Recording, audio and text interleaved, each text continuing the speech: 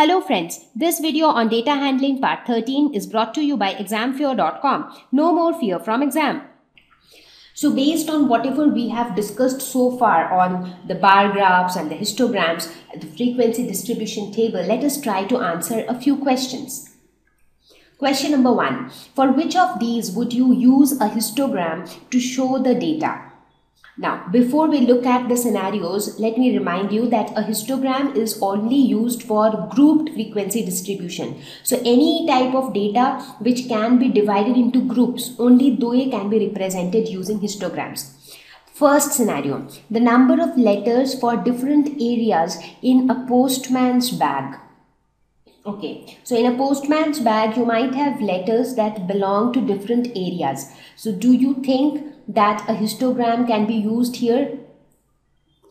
So in this case, your data would be something like this. Let us talk about the first scenario. So if you try to visualize the frequency distribution table that you might have in this case, so that would be something like this. Let's say areas and number of letters. So maybe for area A, there might be 10 letters. For area B, there might be 5 letters. For area C, there might be 23 letters, and so on. So somewhat the frequency distribution would be somewhat of this kind. So do you feel that this can be divided into groups? No. So there is no grouping in this. You do have frequency, but there is no grouping. So therefore, this cannot be represented by histogram. B. Height of competitors in an athlete's meet. Height of competitors. Now, when you talk about height of athletes, now in an athlete's meet, there will be many athletes, right? Now, some of them might have they all would have different heights, right? Some of them might be 5 feet, some of them might be 6 feet, some might be 7 feet, some might be 6.1. So they all will have different heights. But in this case, what you can do is you can actually create groups. So you can actually create groups in the sense that how many athletes fall in the height range of, say, less than 4 feet. How many of them fall in the range of 4 to 5? How many of them fall in the range of 5 to 6, and so on? And on the other hand, you can write down the number of athletes who are in this height range. Right? So in this way, you can actually have a grouped frequency distribution table, and therefore you can use histogram to show the data. C. The number of cassettes produced by 5 companies. Now in this case again, you have the name of the companies and the number of cassettes that are being produced by them. So let's say you have a company X, company Y, company Z, and so on, and the number of cassettes that they have produced. So in this case, do you think that you can create groups? No. So no groups, no grouped frequency, therefore no histograms. The last one, number of passengers boarding trains from 7 a.m. to 7 p.m. at a station. Now this can again be divided into groups because you have a bigger time interval, that is from 7 o'clock in the morning till 7 o'clock in the evening. So here the time can be divided into groups. Maybe passengers from 7 a.m. to 8 a.m., 8 a.m. to 9 a.m., 9 a.m. to 10 a.m. and so on till 6 p.m. to 7 p.m. Now for each of these groups, you will have a frequency, like maybe 5 passengers at during this time range, maybe 10 passengers between 8 a.m. to 9 a.m. and so on. So here again, you can have a grouped frequency distribution. Therefore, yes, we can use histogram to show this data. So whenever you are given any scenario which talks about data, the first thing that you need to analyze is whether that data can be divided into class intervals, whether that data can be represented in the form of groups. If you can, that means you can have a grouped frequency distribution, and for a grouped frequency distribution, you can have a histogram. Question number 2. The weekly wages of 30 workers in a factory are given below. Using tally marks, make the frequency table with intervals as 800 to 810, 810 to 820, and so on. Now, the first thing that we need to decide whenever we want to make a grouped frequency distribution table, the first thing that we have to decide is the class intervals. Now, 2 class intervals are being given.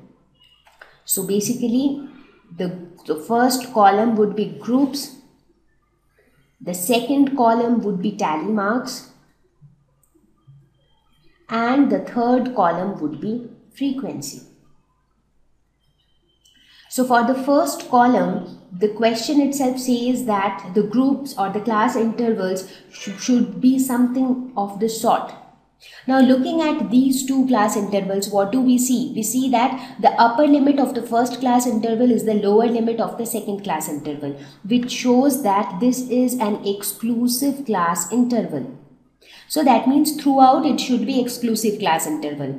Also, what is the class size? Class size is 810 minus 800, that is class size is 10. So throughout we will have to maintain a class size of 10. Now, for the second class interval, 820 is the upper limit. So for the third interval, 820 will be the lower limit. And what would be the upper limit? The upper limit should be something such that the size is 10. That means 820 plus 10, which is 830. What would be the fourth interval? It would be 830 plus 10, which is 840, and so on. Now, till where do we need to continue? Till that class interval which would accommodate the maximum value which is given here in this table. So we have 30 values here. So which is the maximum value that we have here? Let us try to find out the maximum value. 898. So do you have something greater than 898? No. So 898 is the maximum value. So let's see till where do we need to make class intervals so that we can accommodate 898.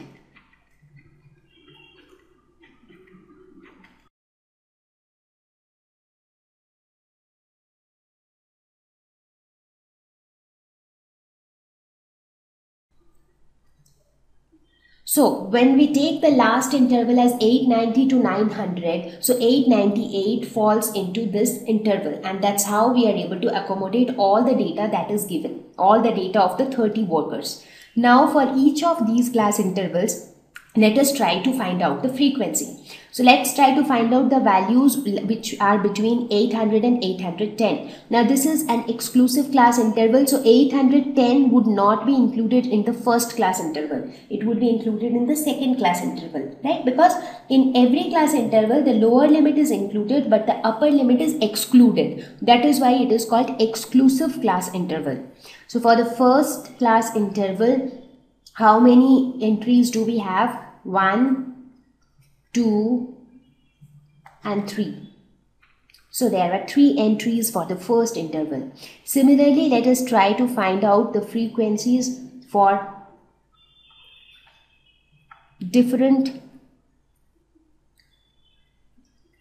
class intervals.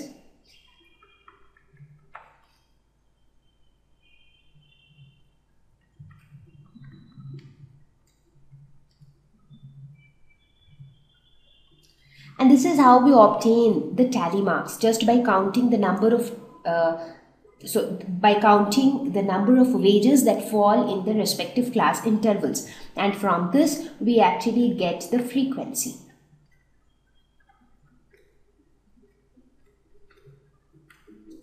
And this completes the grouped frequency distribution table.